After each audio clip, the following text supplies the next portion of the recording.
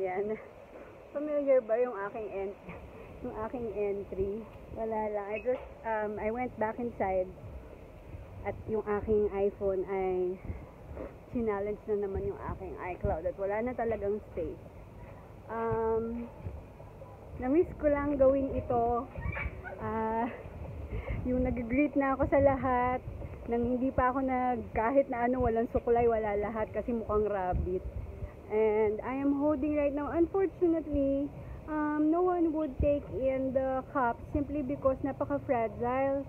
So, but I'm still hoping that I'll be able to send yung mga nandito malapit sa akin. I was able to give away sa kanila yung ating mga mugs. So, medyo nagiging emotional ako. We haven't really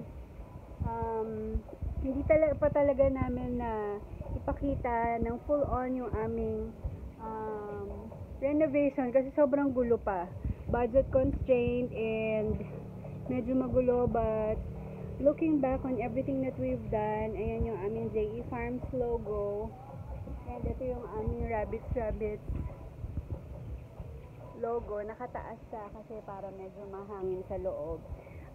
We are prepared for the deliveries coming on 2021, and kasalukuyang may mga nanganganak doon. Ayan na yung mga ingay.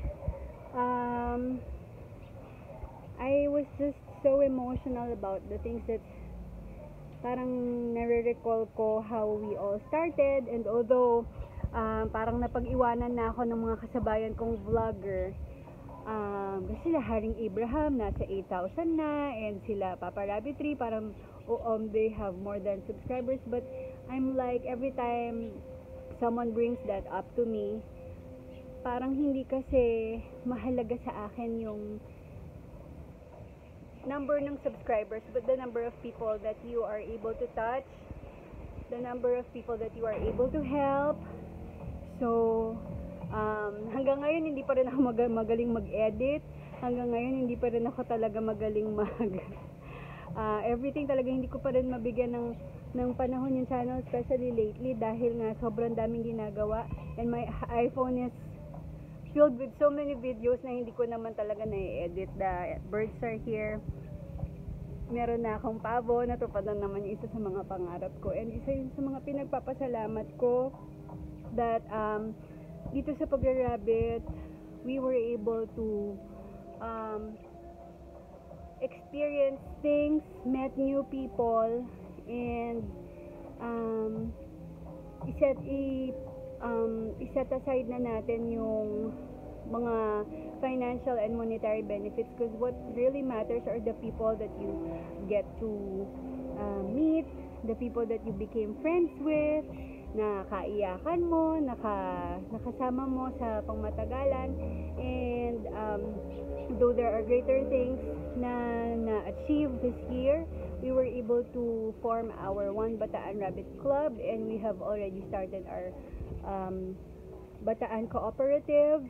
So we were able to expand despite the thing that's happened during the storm. Kahit biglaan, kahit pikit mata, salamat sa mga tumulong sa amin, sila Sir Philip, sila Sir McBrien. Actually, these are the same people that I thank nung na-reach namin yung milestone. Siyempre, yung aking napaka ever devoted na asawa, hindi lang sa akin, siyempre sa akin, kundi sa Pagra-Rabbit talaga. He was able to level us up higher sa aming dream. Before, we were just dreaming of like reaching meat production capacity, sabihin na natin, but more than that, meron kami mga dreams na sana matupad na din talaga at maayos na namin this coming year. The 2021 speaks a lot of promises, and we are claiming it in Jesus' name. And I am lost for words. I am just so overwhelmed with so many thank yous in my heart for the people, kila Sir Brian, sa aking High Farm family, sa mga taong patuloy na sumusuporta sa amin, sumusuporta sa channel, sa mga tumatangkilik sa channel. Sobrang salamat sa lahat ng pagtangkilik niyo sa amin, sa mga nagtitiwala, sa mga bumibili ng rabbit, sa mga nagmamahal sa amin ng mga bata. Ang dami naming freebies every time we go. Hindi kami umuwi empty-handed. But more than that is yung warmth ng friendship that you get to gain because of what we're doing right now. And I hope and pray sa ating lahat na we conquer new heights, we journey to new and exciting things, at kahit na anong mangyari, we are just here for you guys. If you would just be patient with me, hindi ko talaga lahat masagot agad-agad, but I am so thankful na nandiyan si aking Miss Marikit, yung aking side chick, no, si Jean, na nakakasagot na ako sa lahat ng mga queries. Sabi nga nung isang kaibigan namin, at least ma'am, kahit na 2 to 4 hours kayo bago sumagot, at least nasasagot namin nyo kami, ganyan. So pasensya na po, and I'm really trying my best to serve everyone better and to be more welcoming sa lahat ng mga inquiries. And I hope that though hindi talaga natin mapiplease lahat, nako 6 minutes na naman pala. Yun, maraming salamat po, and I'm praying that we all gain confidence in the coming year, knowing that God is with us and that He will never leave us, He will never forsake us. If you guys need anything, just send us a message. And doon sa mga sobrang dami natin pinagdaanan this 2021, and talagang naging united tayo as rabbit breeders. I believe na mas madaming naging united kesa naging hindi mga naging magandang nangyari. So the coming year, we will be celebrating it. The second day of the year, on January 22, we will be at Cavite in Rabbit Improvement Company, kila Sir Patterson, welcoming Sir Archie, Rabbit World. So I hope na magkita-kita tayo doon. I hope na makapag-vlog ako doon. At makilala ninyo lahat ng mga kapitapitagang hybrid breeders. And I'm not sure if I'm able to say this, but we will be having our PRC will be holding several events. Sobrang exciting. Si Sir Brian, isa yan sa mga sinasaluduhan ko sa industry because of the vision that he has, not only for himself but for everyone, no.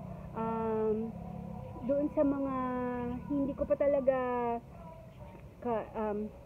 so thank you everyone, and I hope that you guys will be with us on our journey on more years to come.